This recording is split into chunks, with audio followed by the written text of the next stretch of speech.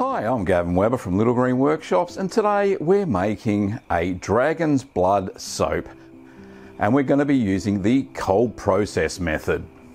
Okay, so we're going to use our standard oils. We're going to be using olive oil, rice bran oil, sunflower oil, and coconut oil. We're going to be using caustic soda, better known as lye, and of course water. So they're all the natural ingredients we're going to be using for our soap. We're also going to be using some colorants. So we're going to be using some titanium dioxide, which is a mineral powder, and we're going to be using a cosmetic color, which is a rubine red. And last but not least, we're going to be using dragon's blood fragrance oil in this soap. Okay, I'll start measuring out all of the ingredients now. So just a point about the water, this is non-chlorinated water. Just going to make sure it's non-chlorinated water with the soap because it reacts with the caustic soda if you have too much chlorine in the water. So we're using a pure water that's come in a box. You can use rainwater if you have it.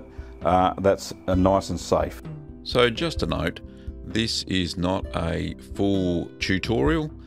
So I'm just going to talk through what I'm doing here. So I'm adding the coconut oil to the pot, and now I'm adding the olive oil.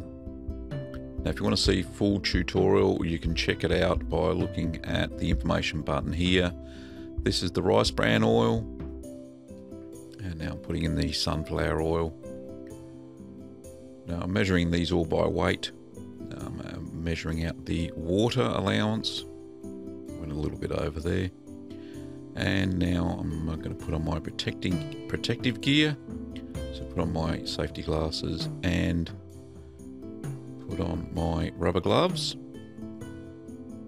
because I'm going to be handling the caustic soda now and measuring that out. Now it did have some lumps in it, so I had to give it a bit of a shake there.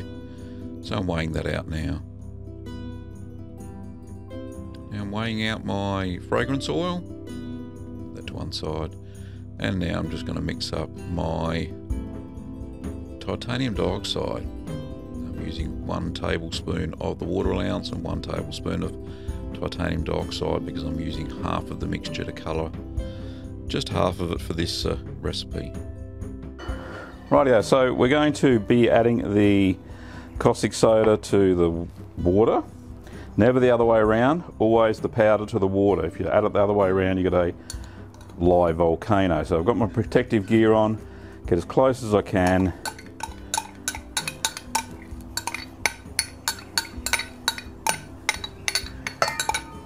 Get all that out. Let's get that out of the way. Give that a stir. Very gently. And I'll put that back a bit because there's some steam coming off. And you should always do this in a well ventilated area. And just stir until you can't feel any crystals on the bottom. And I always do it at arm's length.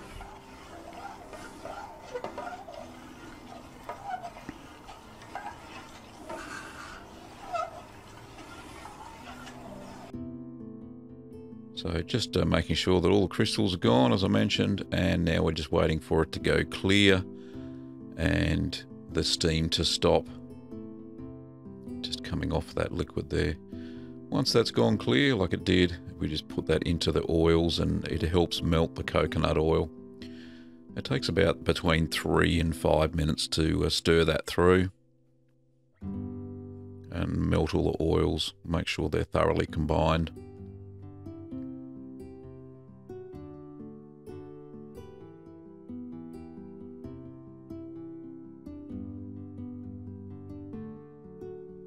So I've still got all my protective gear on, because if this splashes you, you will still get a caustic burn. And that can be neutralised fairly easily with spraying just simply white vinegar on it. Now that's all done, so I'm just quickly stick blending that, and that'll bring it up to a light trace, which it has.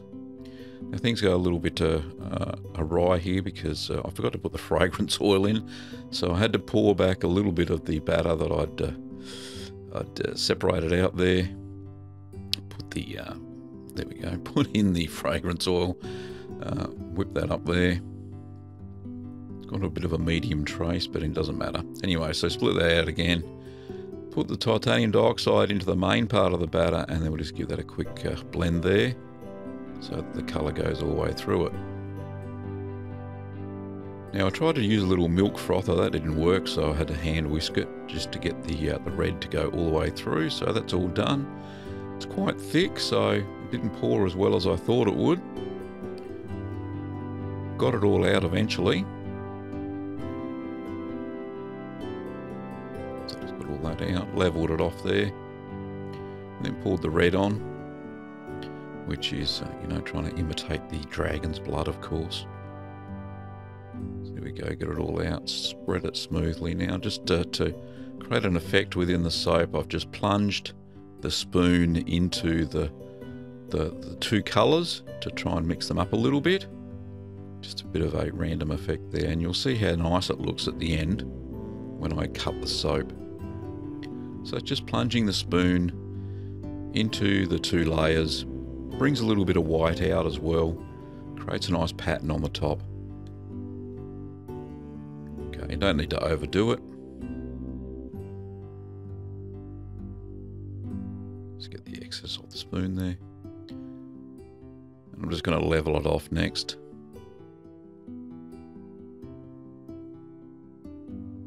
You just jiggle it back and forth, and that levels the soap batter off, so you get a nice level top.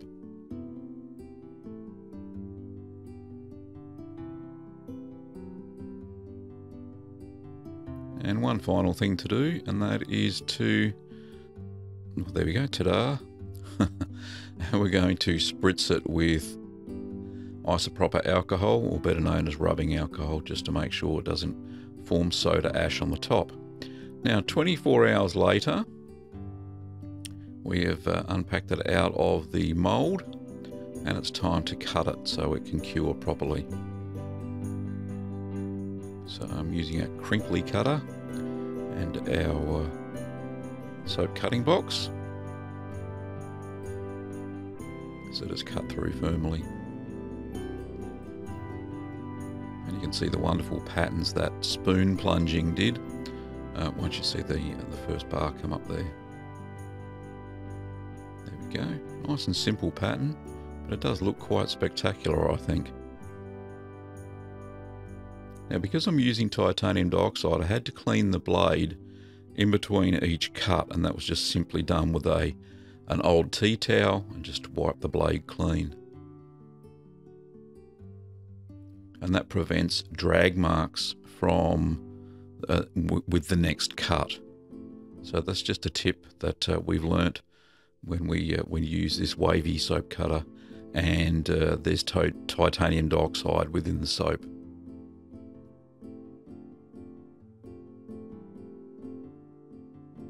So just a quick wipe, and then you do the next cut. It does slow things down a little bit, but you want a nice, perfectly looking pattern. Got these drag marks all over the soap. Now normally out of the 1 kilo of oils we get 9 big solid bars, and these bars are about 3 centimeters across, and they weigh about 140 grams each, which is pretty heavy for a bar of soap.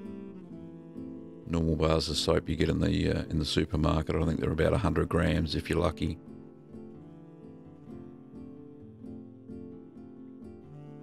And there we go, there they are in all their glory. So I think they're pretty spectacular looking bars of soap as far as I'm concerned. So they're Dragon's Blood soap. So don't forget that you can subscribe to the channel if you want to see new and upcoming videos. And also you can get the ingredients here at the shop. And don't forget to check out another one of our wonderful soap making or cheese making or candle making videos. Thanks for watching everybody, and we'll see you next time.